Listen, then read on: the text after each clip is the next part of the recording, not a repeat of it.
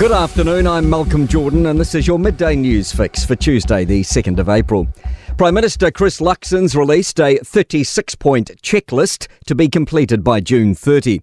It includes delivering tax relief, reintroducing three-strike sentencing and creating a plan around school attendance. Newstalk ZB political editor Jason Walls says the list is a bit light on details around the economy. A lot of it is just a little bit wishy-washy, but wishy-washy it has to be. We can't really know a lot about what they plan to do until we get to the budget period. Meanwhile, Auckland businesses are downbeat with the economy still in a slump. The latest Auckland Business Chamber snapshot of businesses shows just over half have a negative business confidence. 2/3 anticipate a continuation or decline in performance over the next year.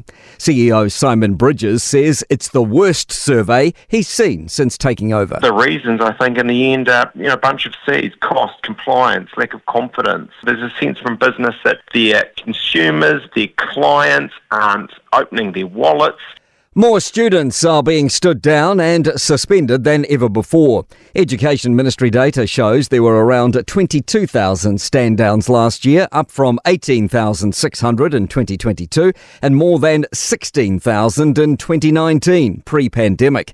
There were 3,124 suspensions. That's up from 2,400 in 2022 and just below 3,000 in 2019. Secondary Principals Association President Vaughan Quio says it's about behaviour. Those students that were significantly disrupted through COVID whilst they were either entering or in intermediate school seem to have some behaviours that they are lacking. China's growing dairy industry is expected to cause unease amongst exporters. It's on track to become the world's third largest milk-producing country. Lincoln University Honorary Professor of Agri-Food Systems, Keith Woodford, says our industry will be watching the situation. Fonterra and other companies will be pretty conscious that when you've got one country, which is so important to us, you always have to be a bit cautious. If things did go wrong there, it would be disastrous. However, Woodford says China predicts a 25% increase in dairy imports over the next 10 years.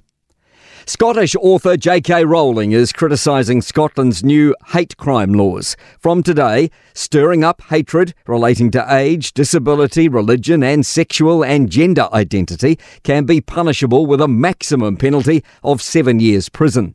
Similar laws apply in England and Wales, but Scotland has gone further. The Harry Potter author has sparked controversy online for her comments about transgender people. UK correspondent Enda Brady says Rowling has challenged lawmakers on social media to arrest her. She's named a load of trans women and she's ended it all basically saying men, all of them, men. That's what she's written. To sport. Long-time All Black scrum guru Mike Cron has been confirmed as an assistant to new Wallabies mentor Joe Schmidt, a former All Blacks assistant himself. Paul Cole's love affair with London has continued. The Kiwi squash player has clinched the PSA's London Classic, previously held at Canary Wharf, for the fourth time, beating Egypt's Mustafa Asal after his opponent withdrew in the fourth game with injury. And Trent Boult has taken 3 wickets to help launch his Rajasthan Royals to a 6-wicket win over the Mumbai Indians in the Indian Premier League. I'm Malcolm Jordan. That's your latest news fix. We'll be back with the next update at 5 p.m. from the Newstalk ZB newsroom.